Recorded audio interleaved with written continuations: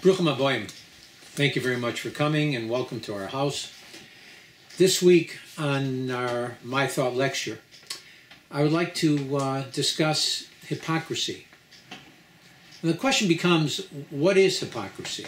Now, Webster's dictionary defines hypocrisy as a feigning to be what one is not, or to believe what one does not.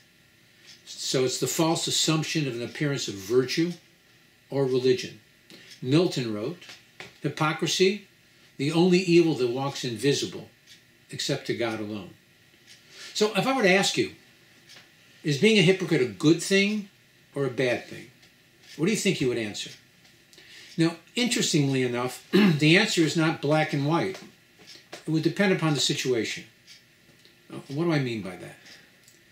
In the secular world, being a hypocrite, being disingenuous, would definitely be considered a negative trait, a personality fault. People say a lot, but do their actions, are they a reflection of their words? They talk the talk, but do they walk the walk? Many times, people's actions are connected to the needs of the moment. They want something, and they're willing to bend their morals, their standards, their words, whatever it takes to acquire their goal. I think that the one place that this scenario can easily be seen is in the secular world of dating. Many times men who date in the secular world have one objective, a conquest. They will say and do whatever the situation demands to reach their goal. You know, I had a friend, and she was a very attractive woman.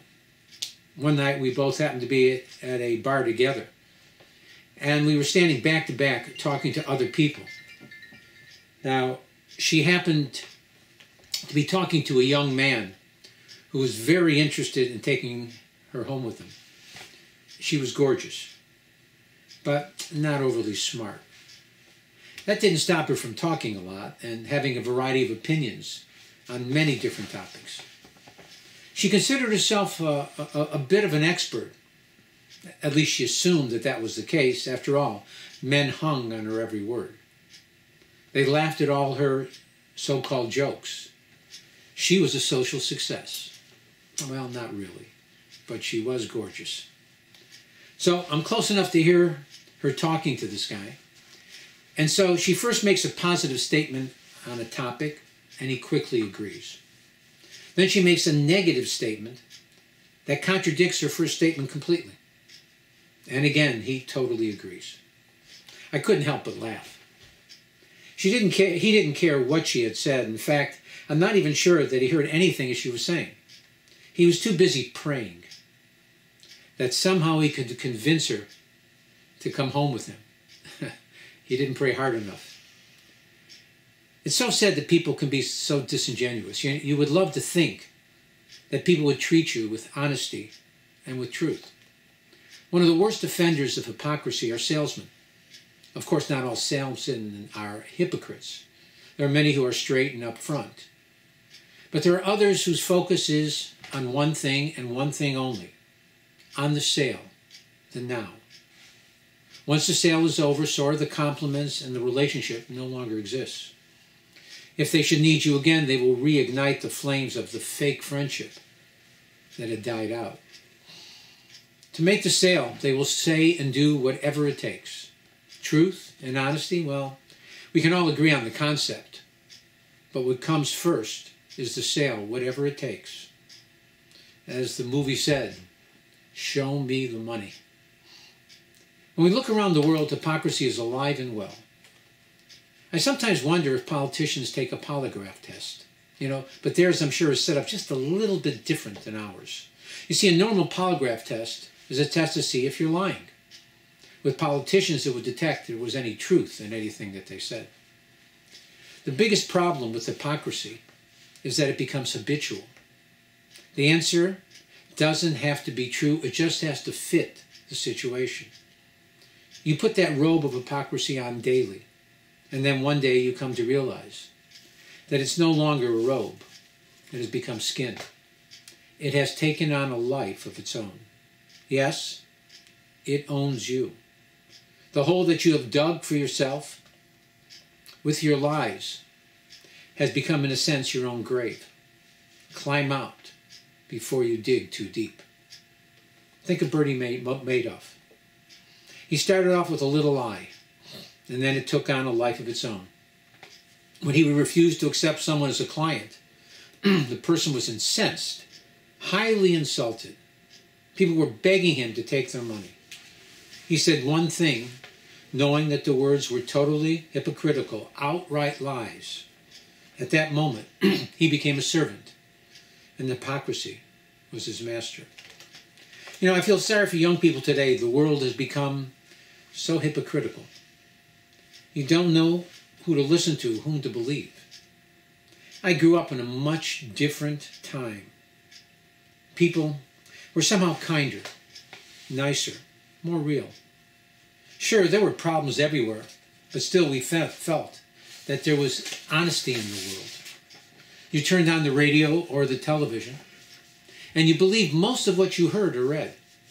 After all, how could someone tell a lie that would be heard or seen on the airwaves or in print? It could easily be checked. Can someone really tell that big a lie in public? Today, sadly, the answer is yes. You're never quite sure of anything that you read in the newspaper or see on television.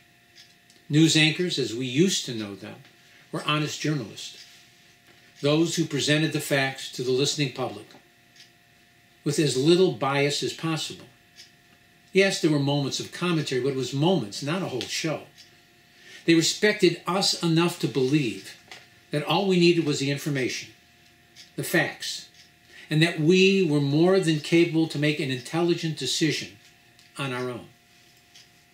I don't need to listen to a sermon or a tirade about any person or subject from someone who is totally prejudiced, especially from someone who I don't see as a role model or who has journalistic integrity. So in moments like this, where do we turn? Where can we find truth that we so desire and need? Not just in our lives, but in the world in general. God gave us an instruction manual, the Torah. When we study its words, what we find is truth. It is truth. That truth is not always self-evident. But in the end, every word, every story leads us to the same destination. Truth. The Hebrew word for emet, truth, is so special to God. He decided to take it as one of his holy names. If you take the last letters of the first three words in the opening verse in the book of Genesis, Bereshit bara Elokim, in the beginning God created. The last letter of these three words is a Tuf, an Aleph, and a Mem. These three letters together spell the word emet, truth. If you take the last letter of the last three words of creation, in chapter 2, verse number 3, it states, bara Elokim lasot, which God had created to do. Again, you have an Aleph, a Mem, and a Tuf. These three letters together spell the word emet, truth. So we see that God signed, so to speak, his name to the beginning and the end of his creation with emet, with truth. Interesting, the three Hebrew letters that make up the word emet have a unique feature in that they are the first, the middle, and the last letters of the Hebrew alphabet. This alludes to the fact that truth is consistent from beginning to the end. In addition, each of the three letters stand on 2 feet. Truth is rock solid. It does not waver. So by connecting to God and his values, what we do is we connect to absolute truth. Hypocrisy should have no place in any place in Orthodox Judaism. Now, according to Jewish law, you cannot do a good deed through a sin. A mitzvah through an avera. Robin Hood. You can't steal from the rich and then give it to the poor and then call it a good deed. According to Jewish law, that would be a sin, stealing, not a mitzvah, not a good deed. That being the case, I began this thought by saying that not everything is black and white. Sometimes things are gray. But how could that apply to religion that is based on total truth? I grew up in a traditional home, not religious. But I had a grandmother who was religious, and she convinced my mother to send us to yeshiva, the Hebrew school. I attended until the age of 13, and then I continued my religious education at Ner Yisrael Rabbinical College in Baltimore. I studied in their high school for 2 years. But I had questions, and the grass really looked greener on the secular side of the street. I remember it was just before the high holidays. I used to hang out with the Sephardi boys that came from Ocean Parkway in Brooklyn, New York. They were directed by an older student who was their spiritual guide. He would try to motivate them in their service of God. After all, most of them came from less religious homes. I guess he thought that he could help motivate me as well, and so he took me aside and talked to me about heaven and hell. He told me that there are 3 types of Jews: a tzaddik, a righteous person; a Beinoni, a middle-of-the-road person; and a rasha, an evil person. He continued and said that tzaddik goes to heaven after his lifetime on earth. A rasha, an evil person, goes to hell, purgatory. He said that the Beinoni, the middle-of-the-road person, is a fence-sitter, and that he too goes to hell. I listened to what he had told me, and I said to him, I'm not a tzaddik, nor am I a rasha, which makes me a Beinoni. So you're telling me that I can look forward to a life in purgatory. That being the case, if I won't receive a portion in the world to come, then I might as well enjoy myself here in this world. Why am I pursuing a dream that I won't be able to attain? After all, a bird in the hand is worth 2 in the bush. That day, I packed my bags and I left the school. Now, I just didn't leave the school. I left everything that was connected to religion. I became like the character in Faust. I, so to speak, sold my soul to the devil. I reasoned in my mind that I still believed in God. I just thought I would take a different path in life, a path that would be dictated on what I felt was good to me. I kind of saw life as a party, and I was going to have the time of my life. I did believe that after my years on this earth would be finished, that I would be called on to stand before God Almighty, the so-called Day of Judgment. I thought that I would say to God, no, I wasn't religious, but I tried to live my life decently, at least according to how I define decent. I would tell God that I purposely did nothing religious. Purposely. I never kept Shabbos again. I didn't put on tefillin or pray 3 times a day. I even went so far as to eat pork, cheeseburgers, ribs. Not because I had a big desire to eat them, but because I didn't want to be a hypocrite. I reasoned that if I kept Shabbat this week because I had nothing to do, but next week I planned on going to the beach with my girlfriend, that would be totally disingenuous. I would be a hypocrite. It's amazing what you can make yourself believe. I saw serving God as all or nothing at all. So at my heavenly hearing, I would say to the court, if you're going to burn me, then burn me. But I did enjoy my time on earth. The last words that I would say in my defense would be, at least I wasn't a hypocrite. I convinced myself that I could actually have my cake and eat it too. This was my mantra. And I followed it for 18 years. To tell you the truth, God kept his part of the bargain. Life was good, and I was very successful in all my endeavors. The party was fun, I was happy, and I was content. But then God threw me a curve. After 6 years of trying to have a child, we were blessed with a baby boy. I walked out of a delivery room, and everything changed. I became what's known as a Baal Tshuva, a returning religious Jew.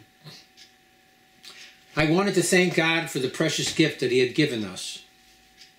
I looked at my newborn son and I thought to myself, he's going to grow up to be you. Is that good enough?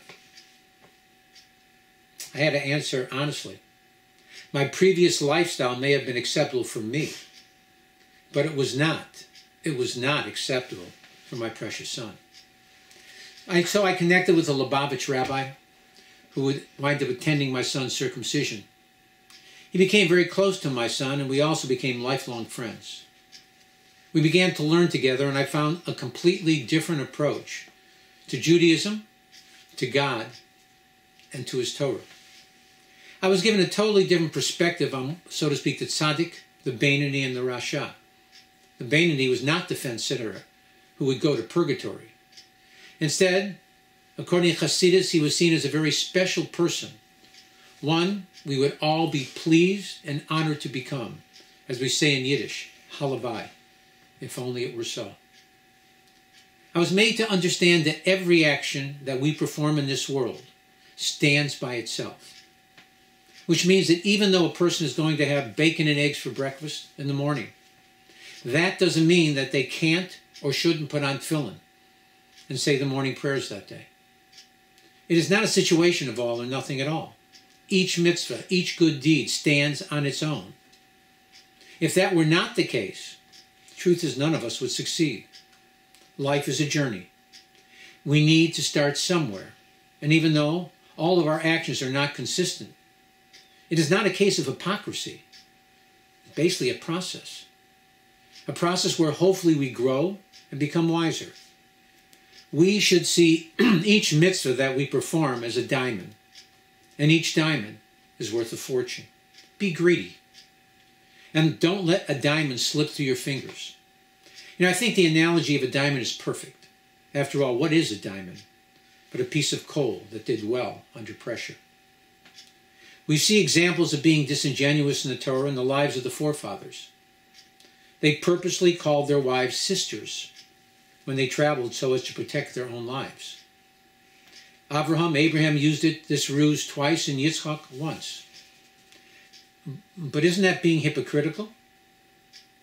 God tells us in the Torah, in the book of Leviticus, in the portion of Achrei Mot, 18:5, that his Torah was given to us, l'chai b'hem, to live with them. There are 3 cardinal mitzvot that one is required to give up their life for. Other than that, we are obligated, we are commanded to transgress a Torah commandment, even the Shabbat, to save a life. We see that Yaakov was disingenuous when he met his brother Esau after 36 years of separation. The Torah describes in the book of Genesis, in the portion of Vayishlach, chapter 33, how Esau, his brother, came to greet Yaakov with 400 armed men. Now, rather than risk an armed conflict, Yaakov sent gifts and showered honor to his older brother. He bowed 7 times when they finally met. The end result? The 2 brothers hugged and kissed each other. Better an insincere peace than a sincere war. When Esau offered to travel with Yaakov, Yaakov politely declined with the pretext that his children and the animals would slow Esau down. He told his brother to travel ahead and that he would meet him at Seir. Rashi tells us Yaakov was being disingenuous. He never really meant to travel that far. Rashi says, if his intention is to do me harm, let him wait until I come to him. But he did not go. His words and his actions were meant to save lives. You know, we even have an example from God Almighty himself. When Sarah, the first mother of Israel, she was 89 years old. She heard that she would have a child. She laughed in disbelief with the words, V'adoni zokein, and my husband is old. When God repeats her words to Avram, her husband, rather than cause a marital rift between the couple, God changes her words and tells Avram that she laughed, saying, Zokanti, that she was old. God is teaching us that telling the truth in all situations can be unnecessarily hurtful. A person who does so out of a feeling of righteousness is called chassid shota, a righteous fool. We all need to be sensitive to the feelings of others. Common sense is a prerequisite for our relationship with people and our service to our Creator. Hurting people's feelings is not godly, nor is it religious. In fact, the term used to describe murder in Hebrew, the Hebrew word is shvichas damim. The spilling of blood is how it's translated. From this description, our rabbis have taught us that one who embarrasses another person is considered a murderer. Really? But why? The answer is when someone is embarrassed, the blood rushes to their face, they become flushed, and they compose themselves. The blood drains from their face, and now they become pale. You have caused the blood to move. Shvichat damim, the spilling of blood. You are, in essence, a murderer. Now, bribery is a form of hypocrisy. You're trying to influence someone to do something positive or to change or remove a negative act or decision that could be detrimental to you or to your people. By giving them gifts of money, we see that with Yaakov, he used bribery to placate his brother's anger. Even though we frown on bribery, we have throughout our history in the diaspora used it time and time again when the situation was dire and called for action.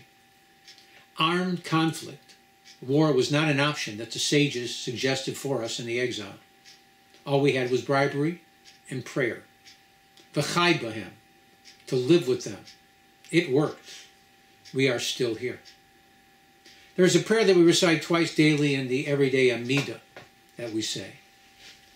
So we say it at least 6 times a day. It states, V'yu ratzon imrei fi v'hagyon libi lefonecha. May the words of my mouth and the meditation of my heart be acceptable before you. We are taught in Hasidus that thought, speech, and action are the garments of the soul and are actually even greater than the soul itself. Based on this concept, this prayer is a little backwards in that it begins with the words of my mouth and then mentions the thoughts of my heart. But why? I always thought that the wording is telling us a fact about people. Many people speak first, and then they think about what they have said, which of course is incorrect. The proper order for a person is to think first, before they speak, and that advice will save one a great deal of problems in life. However, there may well be another answer that connects to our topic of hypocrisy. Why does it mention speech first and then thought? Speech is external, and thoughts are internal. I think the verse is telling us that one should focus on the external, and it may well influence the internal. It is described in the Chassidus as chitzonius goreres panemius, that the external influences the internal, which means even if you're not a nice person, fake it. Be a hypocrite. Speak nicely. Act nicely. Even if you really don't feel like doing it. The saying goes, fake it until you make it. If you act like a nice person long enough, meaning going against your true nature, the end may well be that you actually become a nice person. As we learn from the Talmud Psachim 60b, Mitok shelo lishma ba lishma, that which was not done initially for the right reason, in the end will be done for the right reason. We are all created with a challenge, some negative trait or addiction that really directs our lives in one form or another. We are all addicts. We see this concept alluded to in the words of the after blessing that we make after everything other than bread or cake in the prose of Israel. It states, Boreinu fashot rabot v'chesronam, that God created many souls, each with its own unique deficiency. Our mission in life is to take that negative trait and turn it into a positive. While we work on our personal perfection, what we really want to do or say, and what we actually do, may continue to oppose each other. Of course, this becomes a challenge of life.